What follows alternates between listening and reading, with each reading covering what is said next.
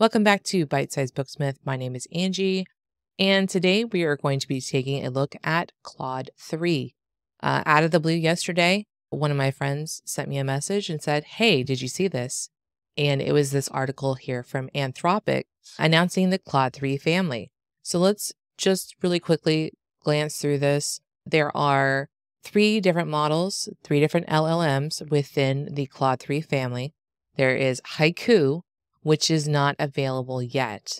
There is Claude 3 Sonnet, which if you're using Claude's website, their chat website for free, you actually have access to Claude 3 Sonnet. And then there's also Claude 3 Opus, which is supposed to be their biggest, baddest in a good way, model. And it's supposed to be better. If you scroll through this article, it's supposed to be better than ChatGPT. Now, if you have Claude Pro for chat, you're actually able to use Opus. It's supposed to be super fast. We also have the ability to use vision capabilities. So the Claude 3 models are supposed to be able to look at photos and charts and graphs and diagrams to be able to answer questions. We're supposed to see fewer refusals, which is great for us because I don't know if you remember, but Claude 2.1 refused to write fiction. It wouldn't do it. So here we go. Improved accuracy, answering questions, long context. So let's go ahead and get down here to the pricing. We've got the cost for Opus it's pretty spendy. I think there's only one model that's a little bit more pricey, but look at this context window. That's 200,000 tokens. That's 170,000 words if you go by the 70% rule. So normally when I calculate words from tokens, I say 70% of those tokens is words. And so that's 170,000. You can go ahead and look here about potential uses. Sonnet. So we're looking at 3 for input, 15 for output. And then Haiku, again, not available just yet, but 25 cents for input and 125 for output. Now, this is per million tokens. So let's see what it looks like compared to some of the other models. Okay, here we are in a spreadsheet that I created a little while back to gauge the different pricing in the different models. And I went ahead and I updated it to add the new Claude versions. And so we can see here, and I'll give you guys a copy of this. I put the price per million because that's how it's presented to us in all of the Open Router website, on Anthropic's website, on OpenAI's website. They always say price per million, but what does that look like as price per thousand? So I went ahead and ran the calculations for you so you can see what it looks like for you to go ahead and run 1,000 words. Keep in mind that most chapters, depending on what you're writing, could be 2,000-3,000 words. And when you run the words the first time and you are getting to learn your story, there's quite a bit of excess. Let's call it excess. Words that you generate that you don't ever end up using. So keep that in mind when you're looking at the prices and just something to think about. So we've got some of the unfiltered LLMs up here. We've got our Turbo 16K for 3.5. So we're looking at $3 for input, $4 for output. My friend here, Mistral Medium, 32K, $2.70 per million and $8.10 output. Here we go. Claude 3 Sonnet, 200,000. And then we've got 3 and 15. So 3 for input, 15 for output. Here's Claude 2, which that's only 100,000. And they've got the input is 8 and the output is 24. Mistral Large that came out last week, it's also 32K and the input is 8 and the output is 24. And then down here is Claude Opus, 200,000. And then the input is 15, the output is 75. The only one that's more expensive here is the GPT-4 32K, which is 60 for input and 120 for output. So you're looking at per 1,000 words, it's going to be 6 cents or 12 cents. And that gets rather spendy rather quickly if you're writing a book. Also remember that it is filtered, meaning that if you're writing something that is against its content restrictions, it's going to get up in arms and it's going to give you a hard time about it. What I've seen from some other people who've used it so far is that it goes a little bit further than Claude 2 went. So you can get a little bit more fantasy violence, but it's still going to throw up a deny if you're trying to get too sensual with your content.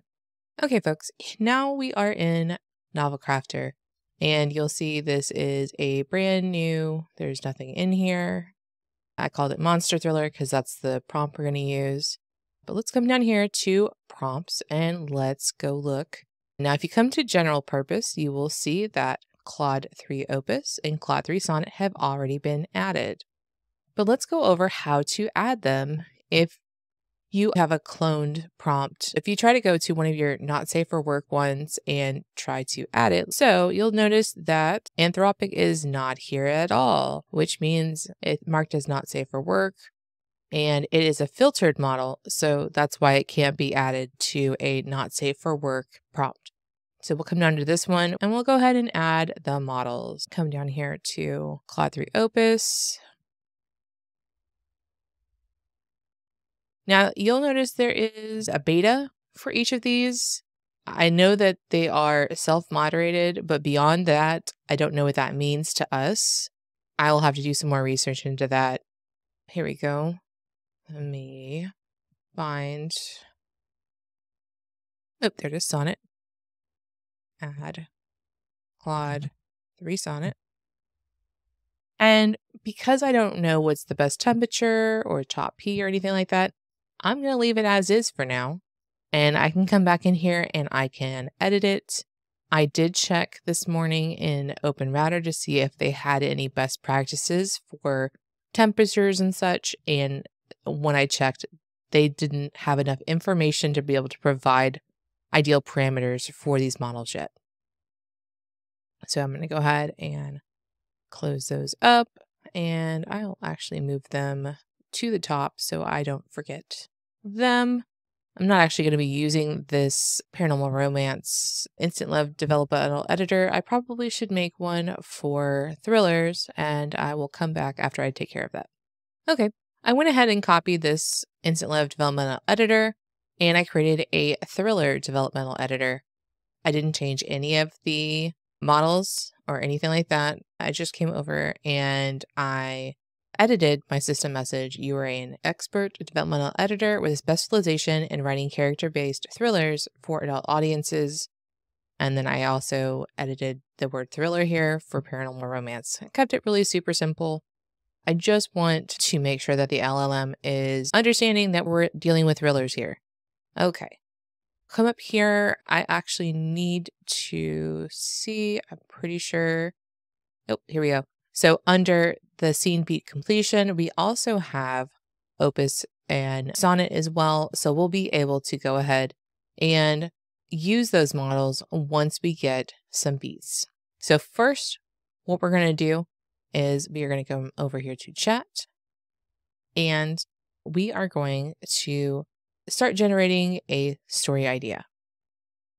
Okay, so let's come up here and go to our thriller developmental editor, and we are going to use Sonnet because we are going to be planning this monster thriller, and I don't want to take all the money that I have in OpenRouter. So we're going to go with the cheaper one, and then we will test both once we run some beats. So let's go ahead and put in here, I'm going to put in this is the monster thriller prompt from Thriller Prompts, 50 Niche AI Templates from Marigold.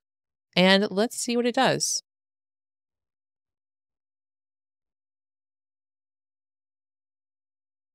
And it does not seem to like this. So it's basically just taking everything that I put in there and it's spitting it right back out at me. So it looks like we're going to have to do this a little bit differently. Okay, so our first attempt at using Marigold's prompt for the thriller did not work. I tried a couple subsequent ways, and let me tell you, it was a big fat fail. So I decided we're going to do something a little bit different. So I'm here in the bestseller list. I went ahead and I came to the suspense category, paranormal. So I'm in psychic suspense. I'm going to come up here to my KD Spy. I'm going to pull the results all the way from 1 to 40. And as you can see here, this is actually a pretty good category if you are just getting started. There's a little bit of competition, but it's not too heavy. So let's see. Okay, so it's finished. I'm going to come up here to Insights, and I'm going to grab Key Success Factors Fiction. So let me grab this, and we will come back, minimize that, and we will start a new chat. Let's get out of Turbo and come down here to Sonnet.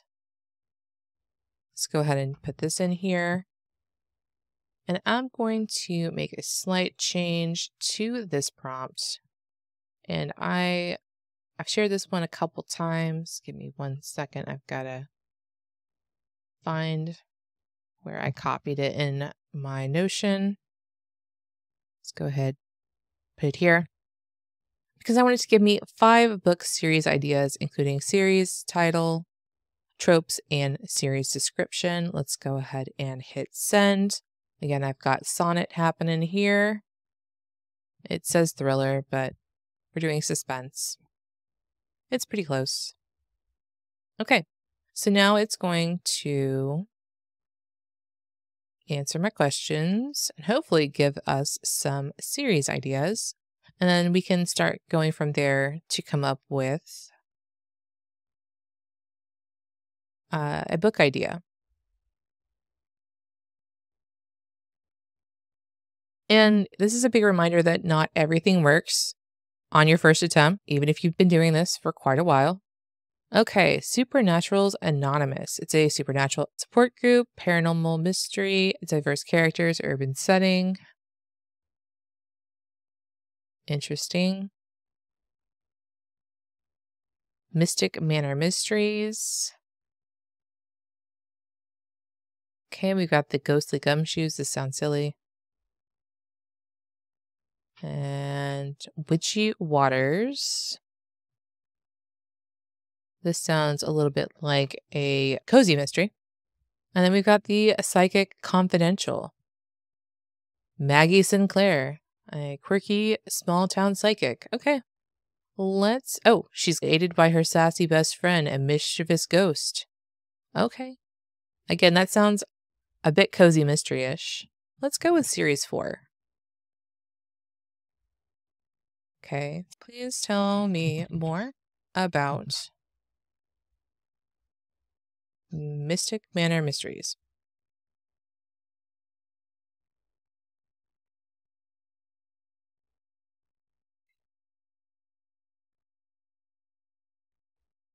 Of course, we have to have a Blackwood here. It's one of those AI names that just, it's always there. We've got Emily, which Emily is definitely 100%. Oh, and we've got a quaint town named Willow Grove. Okay. So we've definitely got some AI-isms as far as naming goes. So let's go ahead and I will use some prompts that I have. I prefer to use Marigold stuff if I'm starting from absolute scratch. Okay, here we go. So we've got our protagonist. Got our love interest. Our antagonistic force. Minor characters. And then each of our minor characters has a character trope. We've got some additional story elements as well. Okay, fantastic. Let's go ahead and keep going.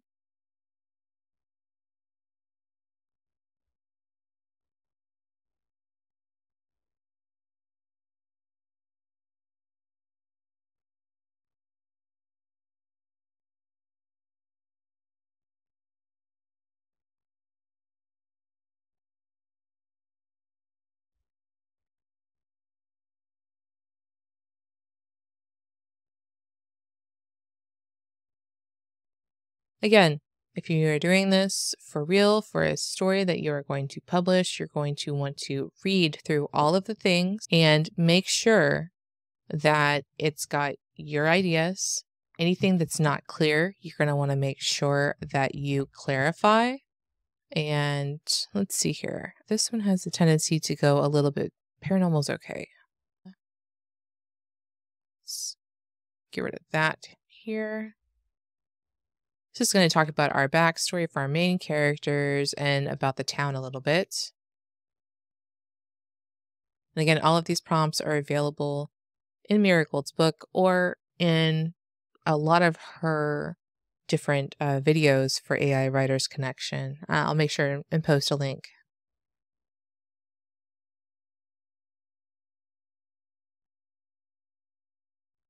Willow Grove.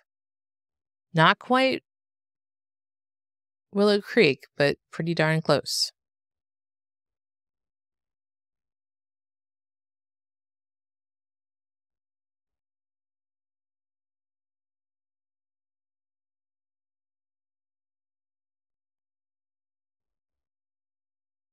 Okay.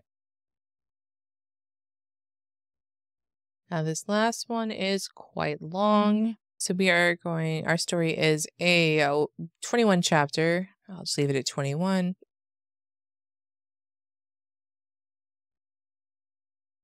And we are call this a psychic suspense story.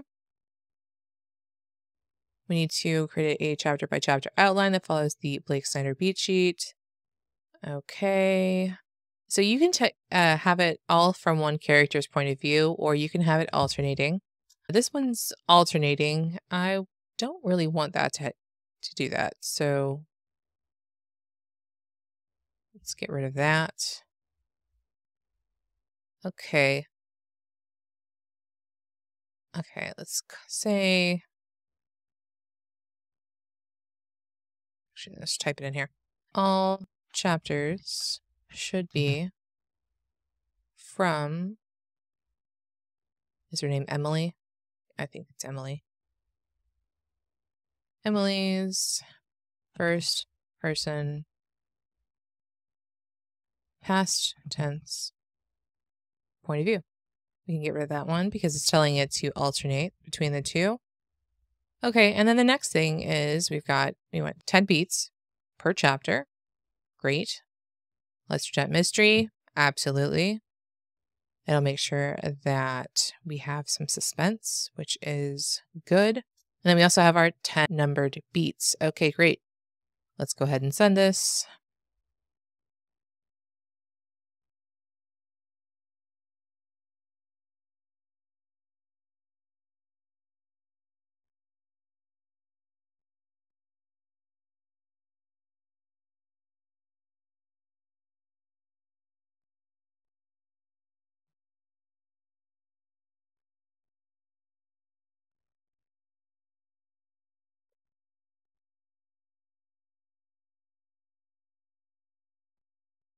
Okay, and just like we did last week, it gave us chapters 1 and 2, and that's perfectly fine. So we've got chapter 1, Emily Hawthorne's point of view.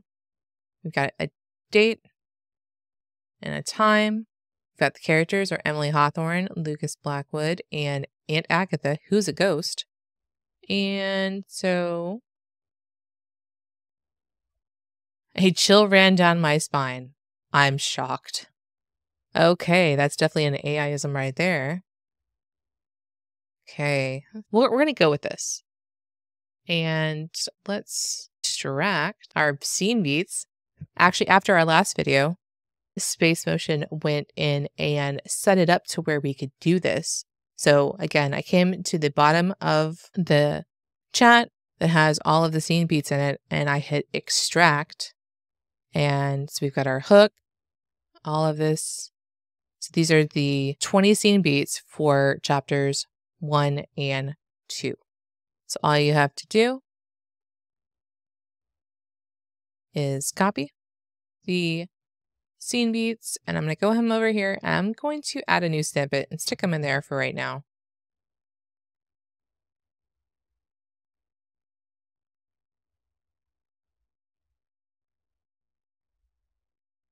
So we can actually come back up here to these other items and we can actually extract codex entries. So we've got Hawthorne Manor, we've got Old Town Square, and we've got Ravenswood and the Thornton Estate. So this has just brief snippets of information about each of these places. And we can go ahead and see. Add tags. So this is not going to be a character. This is going to be a location. This is going to be a location. This is going to be a location. Okay, great. So we're going to go ahead and hit Save Entries. And if we come over to our codex, ta-da, here they are.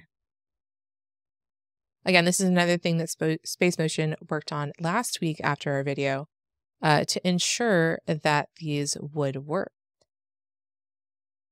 Okay, so do I have...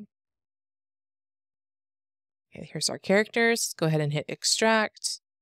Codex entries. So we've got... Now this didn't work quite to plan. We would have to come through here and go character by character to set those up because of the way that the main characters, so Emily Hawthorne, so it's grabbing each of these items and trying to make a codex entry based upon them. So that didn't quite work, but let's come up here and begin. Okay, so we've got our protagonist, Emily Hawthorne. We've got, okay, so again, didn't quite work to plan, but definitely much easier than it has been in the past. Let's see if there's anything here we can extract. Series title, tropes. No. Nothing else from here. So I'm going to take a quick break and I am going to quickly make just codex entries for the people that I need for chapter 1. And then we are going to go in and create some prose.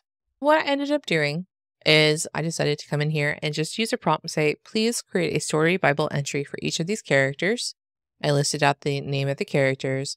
Each story Bible entry should include their age, physical description, attributes, strengths, weaknesses, motivation, and how they speak.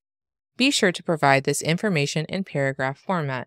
I should have been a little more specific and said, be sure to provide this information in one paragraph because I ended up with multiple paragraphs.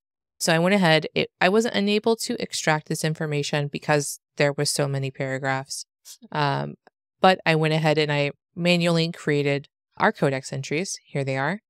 And then I also went ahead and I used a active story beats template that Marigold provided to me personally, just to ensure that my story beats had more meat to them and that they were more actionable. So I went ahead and added that.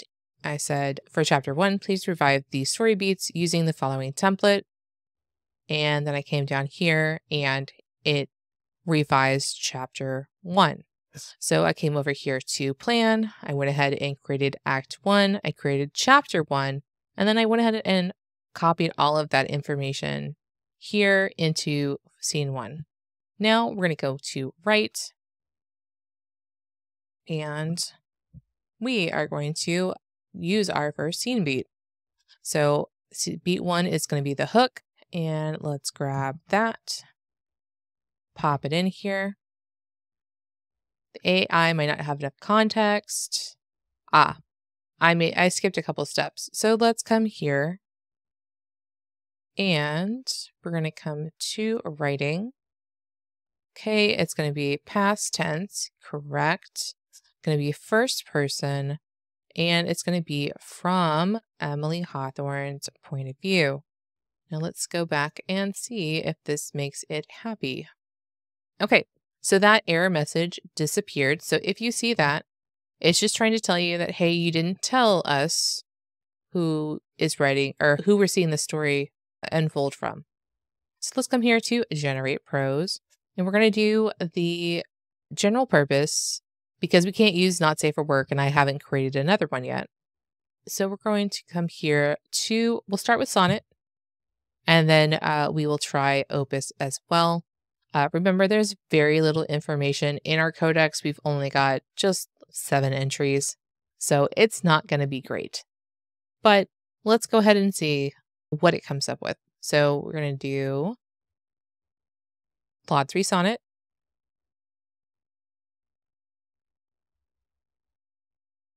First thing I notice is there is nothing here about the sun. I like that.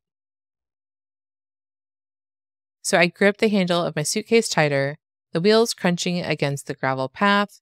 With a deep breath, I sealed myself for the unknown and that awaited me within its imposing walls. Okay, nice. A shudder ran through me. Okay, that's a little bit different than what I'm used to. And I couldn't shake the eerie feeling that I was being watched.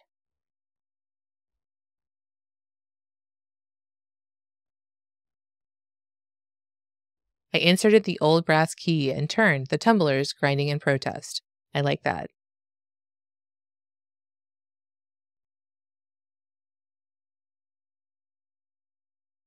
Okay, there we go. And the transition is supposed to be with a deep breath. I sealed myself for the unknown and that it awaited me within its imposing walls. So this actually, it didn't try to wrap it up, which I think is a combination of both the model and the way that the scene beat was written. Okay, fantastic. So we are going to copy this. I'll create a new snippet. And I'm going to clear the beat. And let's generate using Opus.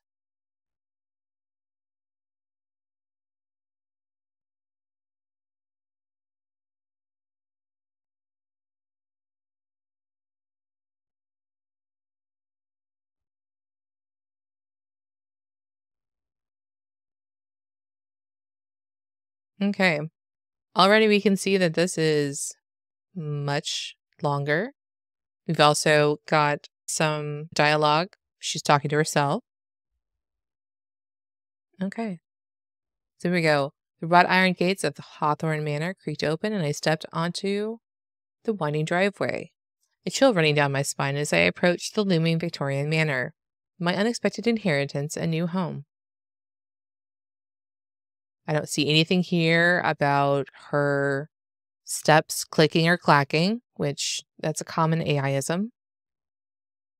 But the air does feel heavy with anticipation.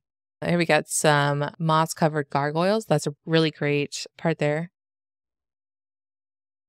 The wind tugged at my hair, a faint smell of decay and a whisper that seemed to echo from the depths of the manor itself.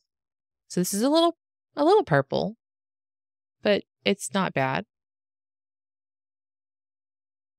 So I sealed myself for the unknown that waited me within its walls. Interesting. Okay, let's go ahead and we'll run B2.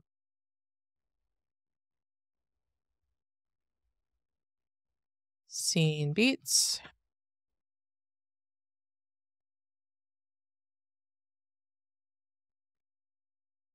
Oh, it doesn't have any codex entries. Dust motes dance in the sun as Emily explores. Oh, yes. Okay. Okay. We'll just go with it and see what it does. Okay, we're going to generate prose again. Oops.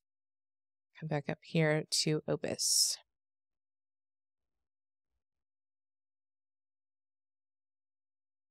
Okay, we've got our dust motes dancing in the sunbeams,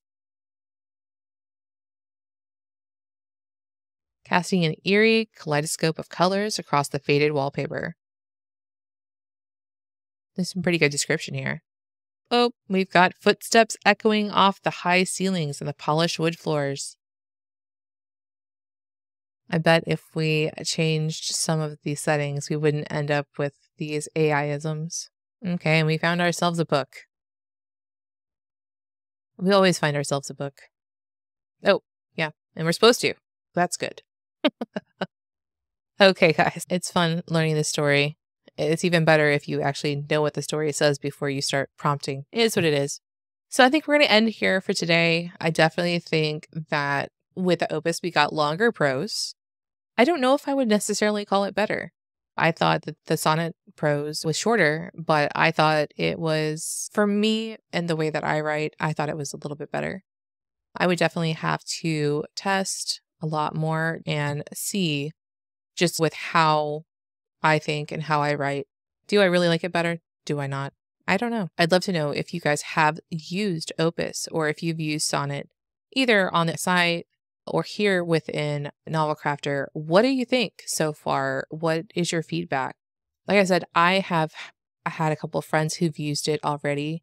They were really impressed with Opus, but also they were really happy using Sonnet for writing their outlines and plotting. So I'm eager to hear what you guys think. I will see you guys next time and keep writing, and we'll talk to you later.